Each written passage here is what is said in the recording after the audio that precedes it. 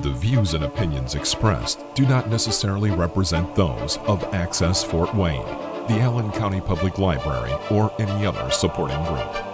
Access Fort Wayne is a department of the Allen County Public Library. If you or anyone you know might be interested in making a television show, please call 260-421-1250.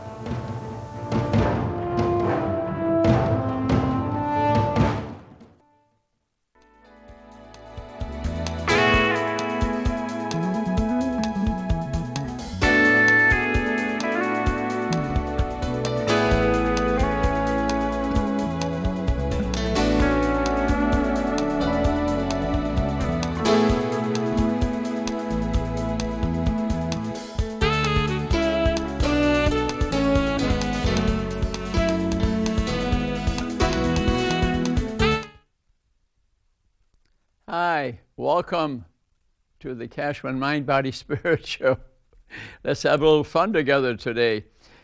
My main interest in today's subject here about our weight and illnesses that it might cause is really, that's the reason. About 30, 50 illnesses are associated with being overweight.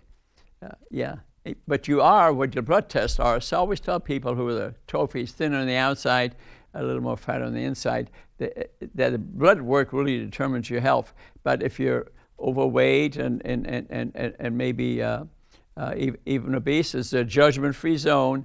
The only reason it interests me, it causes so many illnesses which can be prevented, from disability to blindness, to renal disease, to liver disease, to amputations, dislocations. I could go on and on. So let's discuss the science of this a little bit. If you have questions, you're welcome to email me or look me up. And this is part 2. You can go to YouTube and put in Rudy Cashman and the subject that interests you, and it should pop up. The brain really controls our appetite. It is our chemistry of our body that determines our appetite. The hypothalamus, okay, let's keep the words friendly, about the size of your thumbnail. But this is the control center of your temperature, of your appetite, for example. It's the insulin and leptin center. Insulin is secreted by the pancreas, and leptin is made by every cell in your body. And these two have a control center in the hypothalamus. The ventromedial hypothalamus is called, and it is the interaction of all these hormones, the thyroid, the adrenaline, the leptin, the insulin, the estrogen, the progesterone. It's their interaction, the symphony that determine your health and also your appetite, for example, whether you're hungry or not. It's their interaction. So when I look at people, you can't believe how I look at people, okay?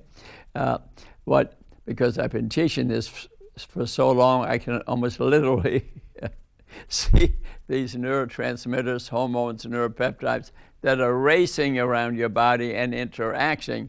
So when I look at a person, I think I see them. But that makes medicine more interesting because I understand the person. So today, let's try to unlock the secret of weight loss, because to be healthy, that's the main reason we like to control it. Maybe we need to lose some. Maybe we don't want to gain some. So health is an elegant and harmonic symphony of hormones, neurotransmitters, and neuropeptides, the interaction that run your body.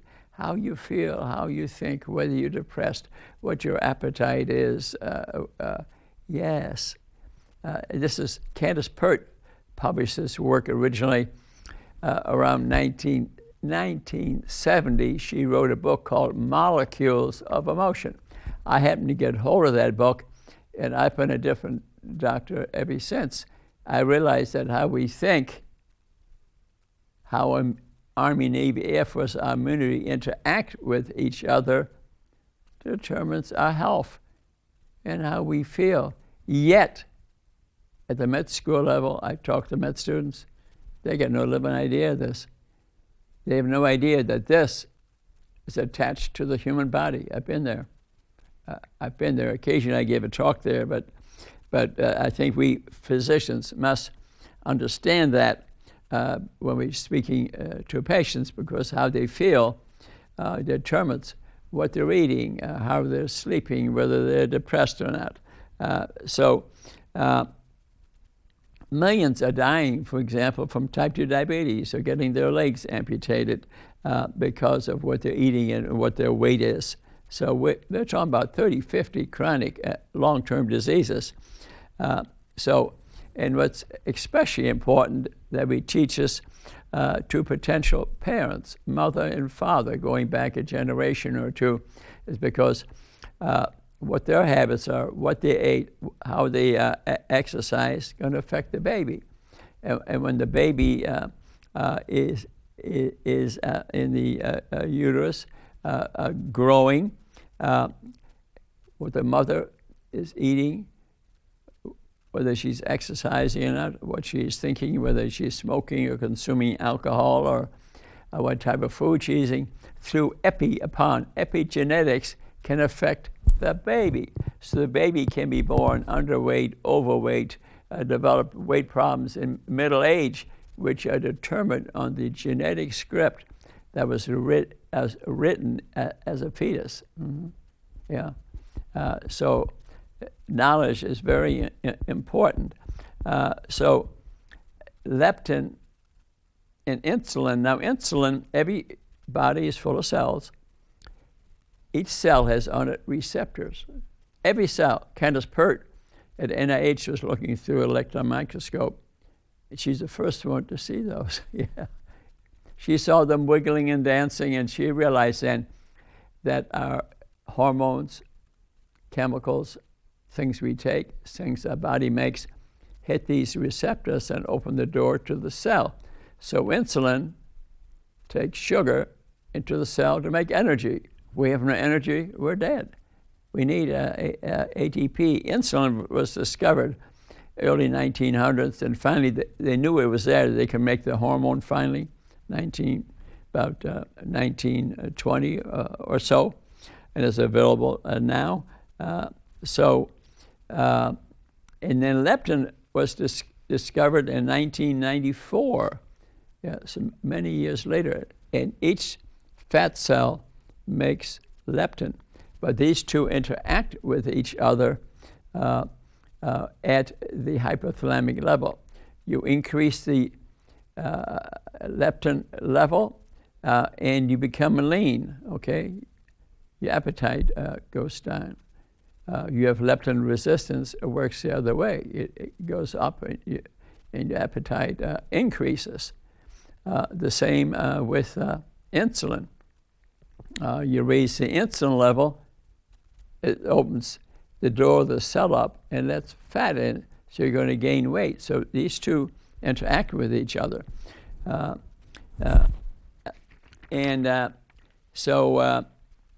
Which is the most important hormone, the insulin or the leptin? This could be debated. My last part one on this series was more about the insulin. This one is more about the leptin. So I'd like you to, if you want to read this book, Mastering Leptin, it's an excellent book. I liked it. And Byron Richards, CCN, is the author of this book, and I've read it 2 or 3 times now. And I think it's scientific and it's value because it's important in our life. So when you're about 20% overweight, people are considered to be obese. We normally use the body mass index, BMI, height and weight, to figure out BMI. 25 or under normal, 25 to 30 overweight, 30 and above to 40 obese, and 40 and above morbidly obese. But it doesn't work for everybody. People are very musculature, have big old muscles. The thing doesn't work quite right. Also, racial groups, and Asians, for example, have different BMI, so it's not a perfect system, but to give you some idea. Another way to measure whether you're overweight or not is to look at the belly. If you have a pot belly, you got to prove it to me you're not diabetic. I saw a patient like that today, where I see people for free on Friday mornings at pharmacy, Three Rivers Pharmacy, and I'm not making fun of it. I'm just saying a belly measurement is better almost than a blood test. Yeah, and if your belly is bigger than your hips, for example, they have ratios.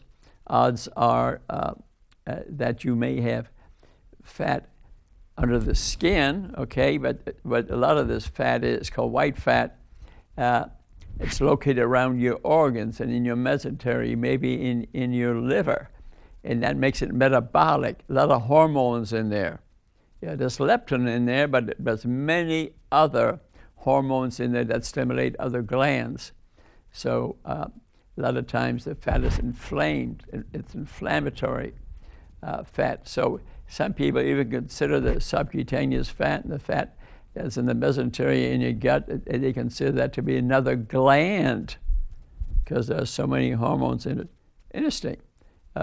It's very interesting. So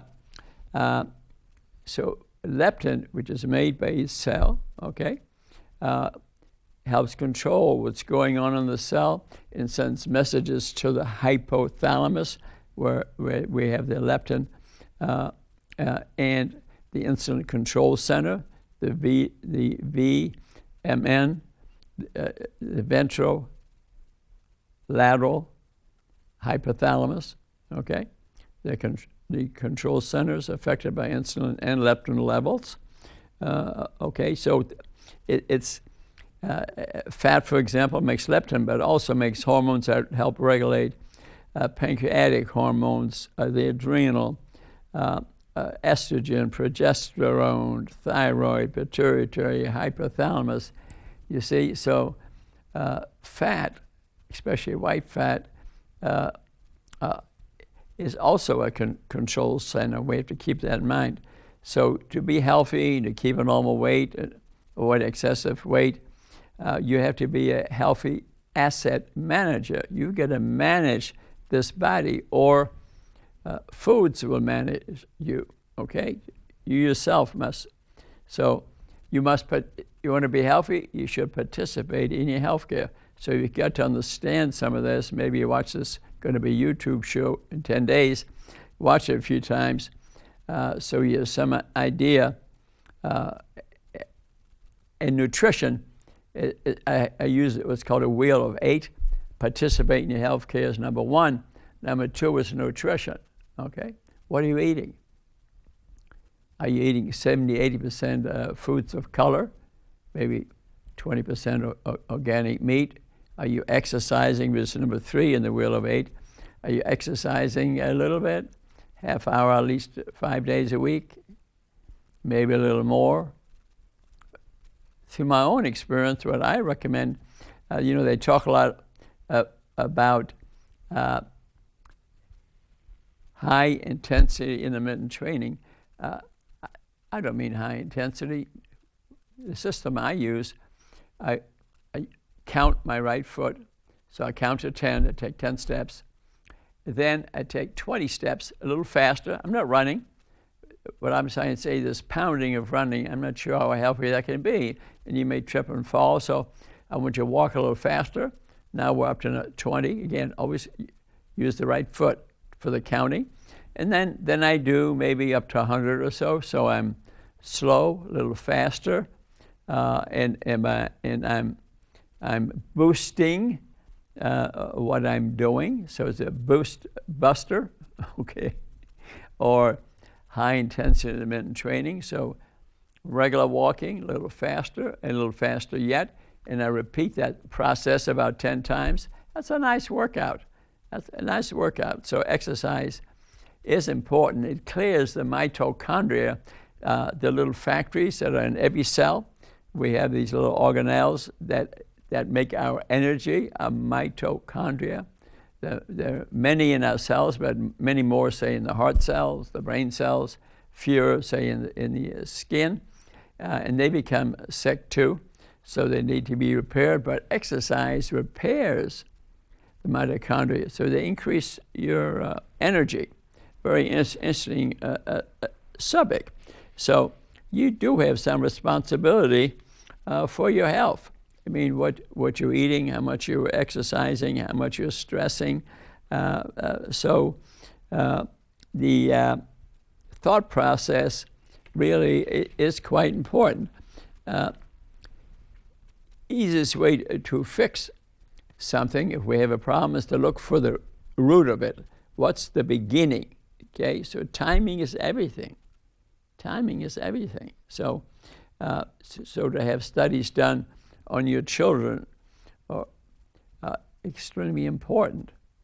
Dr. Joseph Kraft really studied this in detail with serum insulins, and he published a book, 2006. You can see him on YouTube, Joseph Kraft, 92 years old, speaking to you.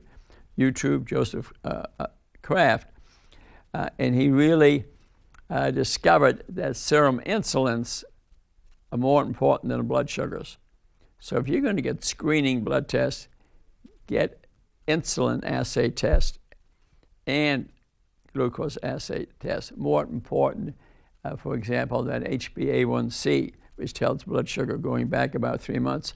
So the timing is everything, okay? This interaction of all these hormones in your body. So the biochemistry of your body, okay, determines what you eat, whether you're going to, what kind of food you're going to be looking for. It depends on this interaction of all these hormones, neuropeptides in your body. So if you don't, you can develop diabetes, which can lead to dementia, heart attacks, amputations. You see somebody amputated, odds are they had vascular disease from eating the wrong food, which could have been prevented or reversed 6 weeks or so. So keep all your body parts if possible, okay? And so leptin probably is the primary controller of your body balance. Or another person might say, no, it's the insulin, but they work together and against each other. And there's fat in leptin. Every fat cell has some leptin in it, which can turn things on and off. Oh, okay? So fat is an endocrine organ. It's an organ, as I already mentioned. And its primary hormone is leptin, which sends messages to the hypothalamus, and the hypothalamus sends messages down to the leptin.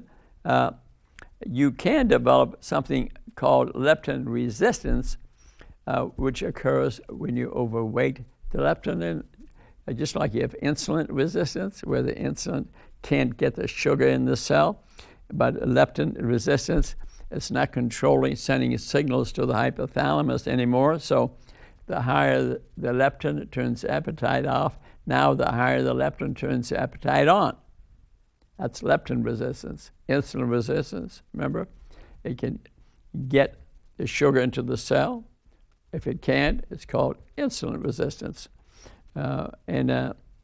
So as we get a day older, we do develop some leptin and insulin resistance. That's a normal course of things. And that's the reason people who seem to look fairly healthy, as we get older, seem to develop a touch of diabetes.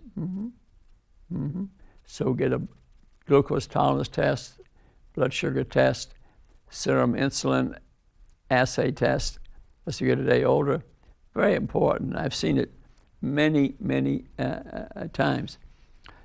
Leptin resistance also is associated with increased rates of cancer. Since diabetics, especially type 2, tend to have leptin resistance, they have increased cancer rates. 50-75% of cancers due to that, okay?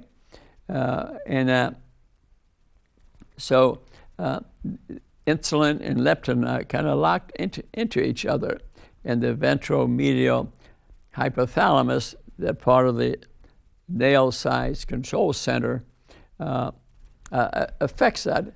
And in the brain, we have so many interaction of hormones. You've heard me speak on other shows about the nucleus accumbens, 1 millimeter in size. It's full of dopamine, which for us is the quick fix. Have this donut, and the dopamine explodes. They can now, through functional MRI scans, they can demonstrate now this reaction of molecules being secreted in the brain when we're eating different kind of foods, for example. They can start to demonstrate the molecules. They've always had PET scans where they use sugar, like cancer is a sugar feeder, so if you have cancer spread around, PET scans can show them, but functional MRIs show what I'm speaking about in a lot more detail, okay? So a loss of communication between the fat and the brain, that's what's called leptin resistance, okay? So as I already mentioned, fat cells, besides making leptin, also make about 15 other signals, vascular signals, kidney, liver disease, reproductive, thyroid, adrenal, progesterone, estrogen, all interact with your fat cells. Fat is not just a storage bin where you're storing things. Okay, remember insulin, I said, opens the door to the cell and lets fat in, but it is the primary player in behavior, metabolism, biochemistry, vascular disease, cancer. I could go on and on. White adipose tissue, which is more in the belly and inside your abdominal cavity. So it's an endocrine organ. It's pro-inflammatory, okay? So how does fat communicate? Okay, we get white fat, we have brown fat. Brown fat is around the hips, and it's not as dangerous as white fat, okay? One of the big things that affect our weight, for example, and our fat is the sympathetic nervous system. That's our stress reactor, okay? We're stressed about something, and the blood pressure goes up, metabolism slows down, energy secretion into our blood increases because we have a tiger running at us, okay? So the sympathetic nervous system has adrenaline in it that reacts, but also it sends a message to the adrenal gland, which secretes cortisol. And cortisol is secreted a lot in stress that increases our appetite because we want to eat more to have energy to fight the tiger running at us. That's a stress reaction. So the sympathetic nervous system has, so people who are stressed a lot have stressed bellies. Constantly trying to get energy because of the hormones, okay? And the sympathetic nervous system uses data from these hormonal changes, about 5 to 9 pieces of data to show anger and frustration and agitation and irritation and maybe make us run to get away from whatever's threatening us. So the relaxed part of the autonomic nervous system, maybe the sympathetic is the autonomic. It's an automatic response to a threat, okay, or something you're worrying about. It's the parasympathetic nervous system. It's the relaxed part of the nervous system. The vagus nerve is the biggest anatomic structure that we hear about, and what it does, it increases our appetite. Sympathetic nervous system shuts the appetite down because we want to fight the tiger, but parasympathetic makes us relax and we eat more. We eat that donut, we eat that pizza. So nature designed in us through evolution some determinant about insulin and leptin so that we can respond to the stresses around us and survive, okay? So leptin is intimately tied to stress. Stress eater, and we gain weight, okay? Leptin decreases, then appetite goes up, okay? And then remember I said the other round, if it increases, we tend to become lean and appetite goes down. And so this sympathetic nervous system drives the metabolic rate of our body. So, and it can lead to being overweight. Remember that stress belly I talked about. So leptin is the primary hormone of fat. That's the reason I devoted this lecture to that. Okay, when we first go to sleep, our leptin levels for about 2 hours go up a great deal, so we're not hungry anymore. But some of that timing is determined by what time we eat before we go to bed, for example. And then through the night, it goes down, and it's very low in the morning so that we might want to eat, okay? So to avoid craving of food before we sleep, the leptin level has to be down, okay? But if you have leptin resistance, you might want to eat 6 donuts before you go to bed, or have a bunch of alcoholic drinks too. And so leptin resistance, adrenal resistance, sympathetic stress resistance all affect our eating habits, and it is hormones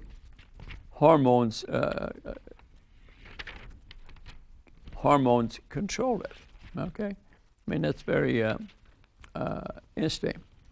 And so some people say go into leptin. What's a leptin diet, okay? It's where we pay attention to the food that we're eating, okay? How much sugar are we using, for example? And we don't recommend sugary drinks, for example, who have been in fructose corn syrup a lot of times, which doesn't increase the insulin level, but goes to the liver and stuffs the fat cells and makes us gain weight. But I didn't say not to eat any fruit, because fruit has a lot of fiber in it, so you're really not exposed to that much leptin, okay? And so 5 rules generally to follow, which is in this book, Mastering Leptin, which I tend to give with. If you can stretch the amount of time between your meals, you will run out of sugar to metabolize in your blood, and the fat cells will open up and let out fat. It's a good way to lose weight, like eat at 6 in the evening and don't eat again till 9 in the morning. The last 4 or 5 hours, you've been into fat metabolism. The fat cells have opened up, and you're now metabolizing fat to stay alive. Eat only 3 meals a day. That's another good advice. Then some will recommend snacking, no, because it interferes with insulin and leptin signaling, okay? You want to go into just a touch of keto. I don't necessarily go along with pure keto, too much meat, too many bad fats. But to go a touch of keto means stretching it out. You're fasting, really, is what you're fasting. And now you're starting to empty your fat cells, and you're going to lose weight. A good way to lose weight. 3 meals a day, and try to let 5 to 6 hours go between meals. No snacking, okay? And avoid excessively large meal. But I didn't say dieting. Did I say dieting? No. I said eating the right food, nutrient-dense food. Having some protein for breakfast, you heard of this before, has quite a bit of value. Actually, there's a lot of protein in vegetables. Nuts and beans are full of protein. maybe some eggs, maybe a piece of turkey bacon, for example. If you have more of a protein breakfast, you'll get away from insulin and leptin signaling, and you won't have this drop in the insulin level, and man, I got to eat again right away. So a protein breakfast is important. I recommend juicing and smoothies. To learn the science of juicing and smoothies, you go to Facebook, Cashman, you can see it on there or different books. I think it's a good habit because you're going to get a great concentration of nutrients into your body, which run the metabolism of your body, and they lead to good health. So I like people have a smoothie day. I have one every day. I had one today. I'll have one tomorrow because I'm getting a nutrient load, and my 137 pounds seems to be very steady, changes very little, unless I eat out and there's sodium in the food and I don't know about it, and I might gain 2 pounds. Many water. Next day, it's down again.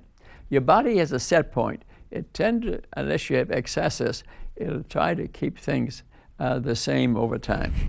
But you don't need to eat some carbohydrate to stay alive. So eat nutrient-dense carbohydrates, carrots, broccoli, they all have some carbohydrates. And remember, they're also full of proteins. So you don't need to eat animal meat to get all the protein you need. No. You can get that from vegetables and nuts and guacamole, for example. So be a health asset manager. Pay attention to what you're eating. So remember what I said, the biochemistry of your body determines what your appetite is, how much you're seeking food, for example, okay? So we spoke about exercise a little bit, but that's not the total solution. A lot of people who exercise a lot eat right back what they burned exercising. But remember, exercising is also important in building the mitochondria in your muscles, which have the most mitochondria. Your heart muscle has the most of all. So to exercise to build your mitochondria, the little factories that make energy in your body, is critical.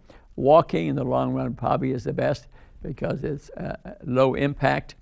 Running and banging away at your body, some people it's not even healthy, okay? Some people use Q10 as a supplement to build up the mitochondria. I'm sort of in between on that. I think if you yourself exercise regularly, which I do, and it's interesting because I think I probably was overdoing it at one time because I was, doing weight and working out and playing pickleball and tennis and tap dancing and going on and on. I think I was damaging my mitochondria, and I cut back on the weightlifting, which I was doing, not excessive, but I was doing repetitively, and the soreness I was developing went away. But I'm still, playing pickleball and tennis and taking tap dance lessons and walking in nature every day. So my mitochondria definitely are getting fed. Okay. A lot of the heart disease, which we're seeing, we're looking at the hospitals, and you see a heart in front of them and cancer in front of them. What's really happening here, we are letting people have these illnesses. We need to try to prevent them by doing proper blood testing. Remember what I said, if you need to get maybe glucose tolerance tests or a serum insulin assay test, which should even be done in children. Yes.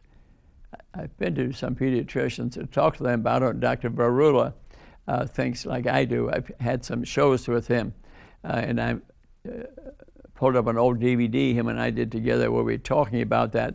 Children need to be checked.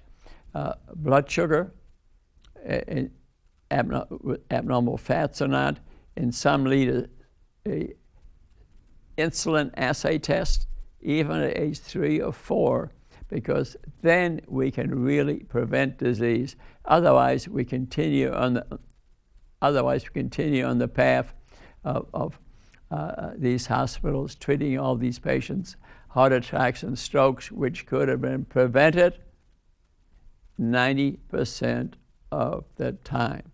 So I encourage you to get proper testing. Remember, Dr. Kraft said a rise in the serum insulin is the first sign of vascular disease, long before your blood sugars are abnormal. Okay? Your hypothalamus also makes a hormone called NF-kappa A, which is a hormone which signals other hormones also. In our cells, every fat cell has in it, remember I said other hormones in it, has kappa B, which also signals the hypothalamus and other glands in your body as determine whether you should eat more or eat less. You can take statins, and that'll help as a supplement to help control the inflammation in your body. But I notice a lot of people are taking statins, which can have side effects, and the side effects are it affects the mitochondria. It controls your energy and turns them off. And some people get so severe, they almost die from it. At the moment, I think too many people are on statins. But you've had a few heart attacks, a lot of inflammation in your body. You may need to take a medication or Q10 supplement. I mean, sometimes it's indicated. Ingesting MSG, okay, affects the appetite center. Avoid it because it turns the appetite on, okay? So again, the hypothalamus is in charge of the leptin control center. It's also in charge of stress control. The hormones we secrete when we're stressed out. And the leptin itself, as I said many times, is a controlled center in each cell in your body. So leptin is the key. If you can have a normal leptin level, that helps control any disease that you might have.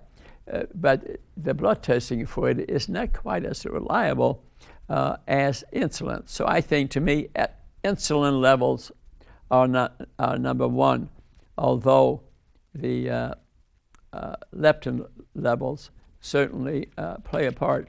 Let's go back in history a little bit here. Dr. Bernstein published a book in 1983, Richard Bernstein. He was a type 1 diabetic. That's where you don't make any insulin. It can occur from a virus or bacteria, or drinking milk, or even gluten can do it. So it's not always a virus or bacteria. It can be things that you are exposed to, how healthy the mother was when you were in the uterus, for example, what she was eating. It helps determine the rate of type 1 diabetics, and they need insulin. Well, Dr. Kraft studied that, and when he found type 1 diabetics, say, died in an accident, he never found any vascular disease, which made him conclude it's the insulin that causes vascular disease. Look at page 48 of his book. Clearly explain it.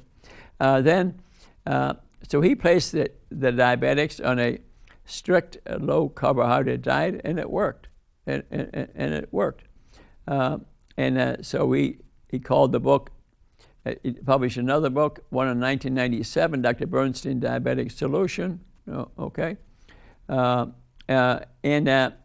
Dr. Atkins published a number of books also, and he went low carbohydrate, so the insulin level go down, but he recommended so much fat from animals in the end that then he wrote another book called The New Atkins Diet, because he realized too it was too much animal products. But he's the one who pointed out the danger of sugar, so we got to go along with these are good books. Then Gary Taubes wrote some books, 2002, Why We Get Fat was the name of one of his books, excellent books to read. And the American Heart Association, whose thinking was a little differently, then came out with a book, The No Fad Diet. Well, all those books about diets have some good aspect to them. So the American Heart Association, I think, fiddled while Rome burned. Okay, look at the nation today. So many people are overweight, so much diabetes. So the help from the government, American Heart Association, Ansel Keys, has been very poor, Then a Dr. Bowden wrote in the Annals of Internal Medicine, 2005, when we took away the carbohydrates, the patients spontaneously reduced their daily energy consumption by 1,000 calories. Yeah. So fat wasn't so bad. That's bad fat, omega-6. That's good fats, omega-3s. So when we cut back on the carbohydrates, people lost big-time calories, and their weight went boom, and their diabetes went away. So he did, frankly, prove it.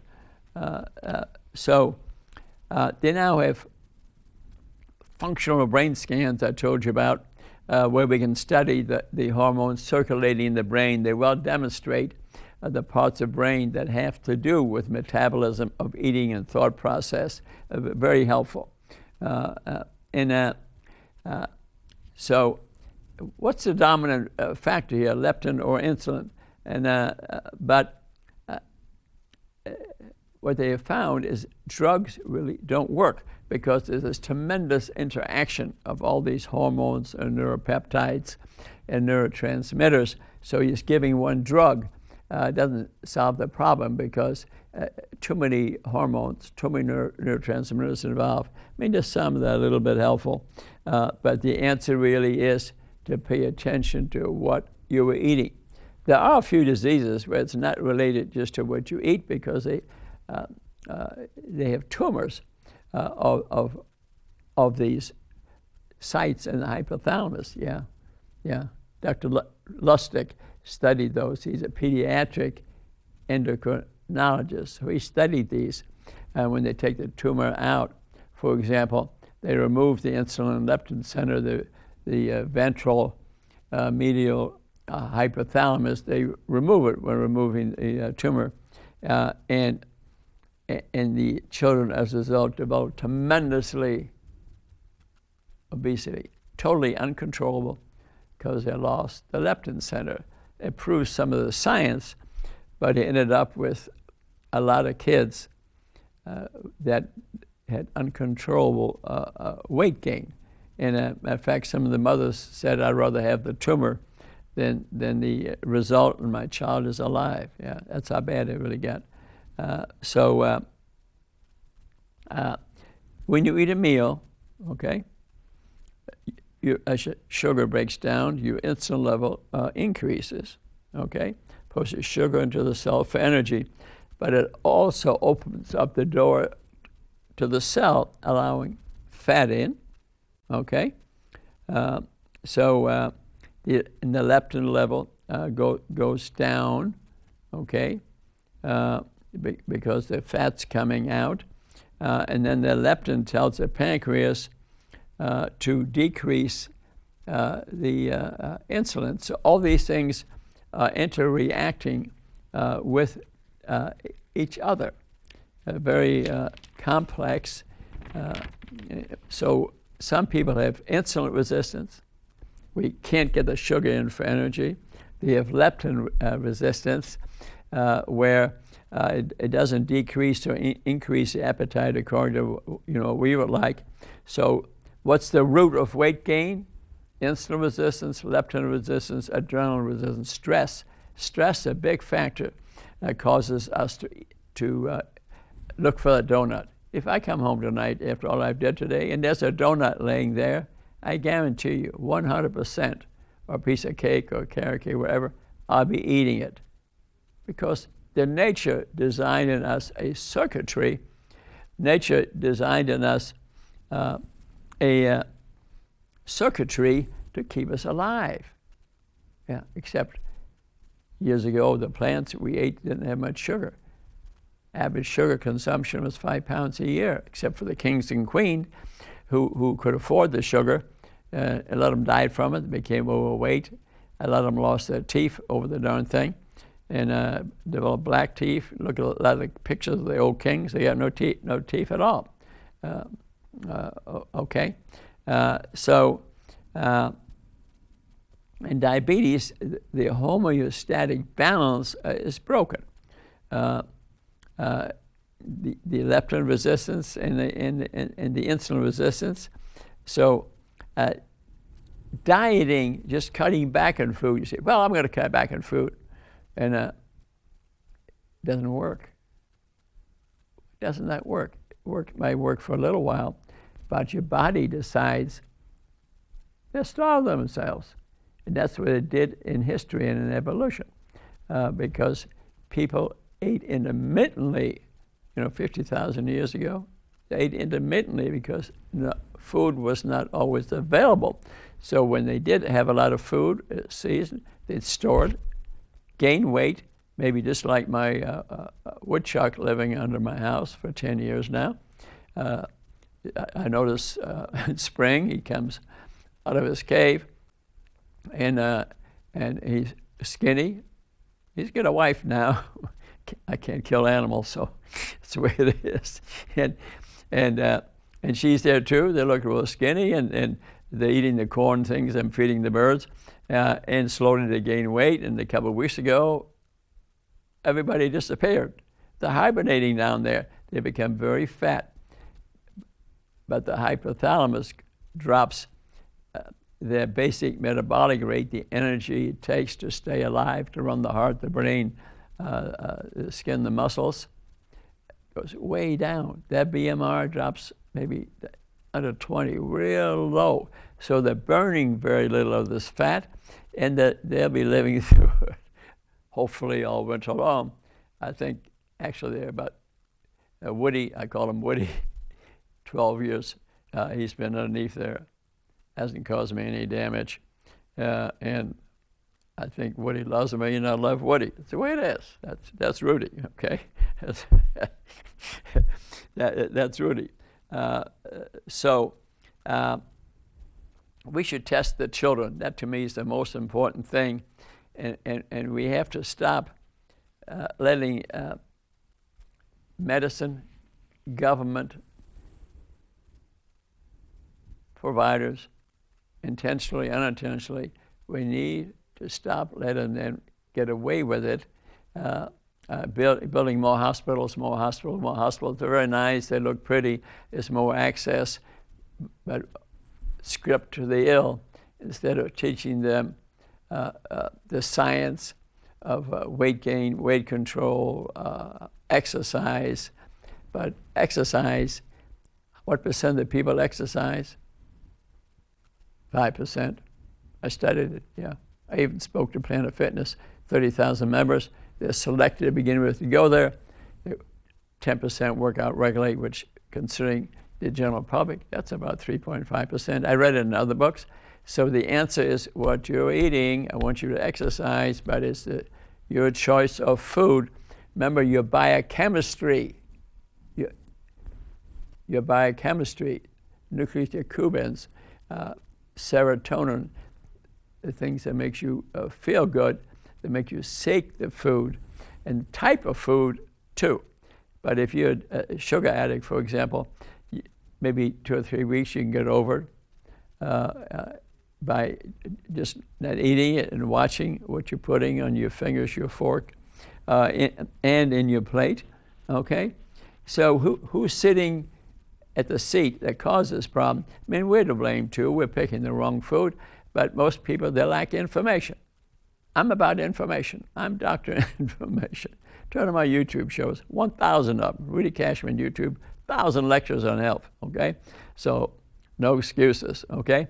But We don't teach it to the patient as we see them. Schools are teaching only a little bit. You see it here and there, but we need to maybe change the way we teach. Maybe churches need to get more involved. They're already involved in part, and I like that. And I teach at a couple of churches, and I appreciate that. But at a lot of churches still, you walk in and they're giving you a donut. That's got to stop.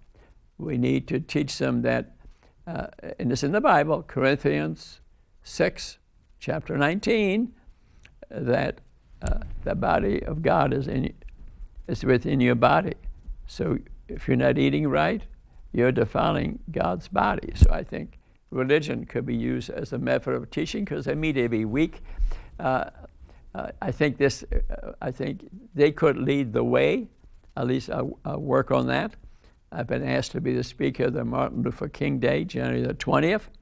I hope you could come because the community asked me to speak about diabetes. I didn't ask the subject, they did. So I have to applaud them for realizing what the problem is. But I tell you, it's the whole community. It's not just the black community. It's a Hispanic community.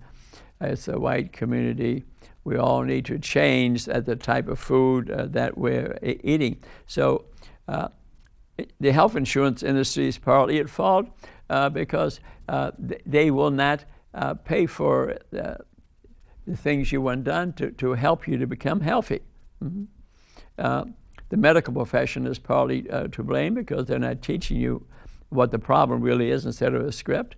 And there are associations that will tell that to respect obesity more, which I do. It's a judgment-free zone, but that's a problem. There are fat activists indeed out there. And the commercial food industry, fast food, that's huge. Fast food. It's been stripped of all the nutrients. You're not eating foods of color. Even some of the meat you might have has been wrapped in sugar to make it taste good. Believe me, I've eaten some of that. And sugar makes you feel great, so you're more likely going to eat that again. And the federal government supports the price of sugar, for example, which they should not be doing. High fructose corn syrup, as government supports, corn, which comes from corn. Corn gets about $40 billion in government support. So wake up, politicians, and I say maybe wake up public and vote them out of office. We need to have a look at that.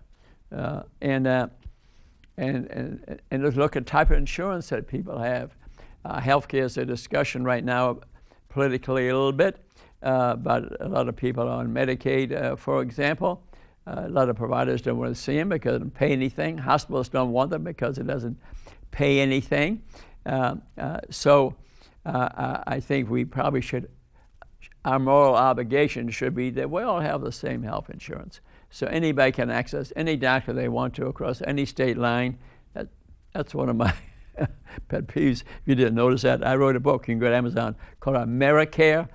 You can read in one night, but it's what I propose. I yet have had one of these presidential candidates say that's what I want to do, although I did give it to one of them actually. So let's trace the hormones around the body a little bit here, kind of in summary, with the hypothalamus, the control center of the brain. Okay, it's connected to the autonomic nervous system. The tiger runs at you, and it connects to the hypothalamus and sends a message to stop eating because you need the energy to run away from the tiger. And the sympathetic nervous system then connects to the fat cell and opens the fat cell up, lets some fat out for energy. And when either you live or die from the acute stress, and then the cell shuts down, doesn't want to let out any more energy. And then the insulin and the leptin interact with each other depending on the amount of sugar available, the amount of fat that's available. So the appetite can be turned on and off. And they interact even with estrogen and progesterone and other hormones within the fat itself. So the vagus nerve is an energy storage nerve, okay? And insulin is the lipinator. Insulin is the lipinator because insulin puts the sugar into the cell for energy, opens the cell up to allow fat to come in, and the fat cell gets bigger. As we get older, we actually grow more fat cells. As children, they're fairly steady, and how they are filled depends on what the mother is feeding the baby. Is the baby's getting mother's milk? It's about, for 2 years, she could be breastfed, and milk has in it omega-3 good fats. But if instead we give it cow's milk, it has omega-6 fat in it, different proteins, different carbohydrates, different fats in animals. We have 5,400 mammals, but each milk is designed differently for every mammal. A mouse, for example, you drink mouse milk, a mouse will double itself in size 2 weeks. 2 weeks, yeah. And every mammal it's different. So cow's milk is for baby cows. It has too much fat in it, too much hormone in it. So for children to be drinking cow's milk is ridiculous, and the government has promoted it. Read a book called Whitewash by Joe Keon. If you do that, that's the science of milk, about 1,000 scientific articles. After I read that, I was done with milk. Don't just accept my opinion. Read Whitewash, Joe Keon, or you can watch you can go Rudy Cashman YouTube. Milk in about YouTube shows will show up. Insulin, when it goes up, blocks leptin signaling. So what you eat can really affect the relationship of insulin and leptin. When people gain a lot of weight, for example, some of the receptors will die out that are in these hormones. So when people stop drinking alcohol, for example, they have developed insulin resistance, leptin resistance, and they'll start eating like anything to satisfy those receptors.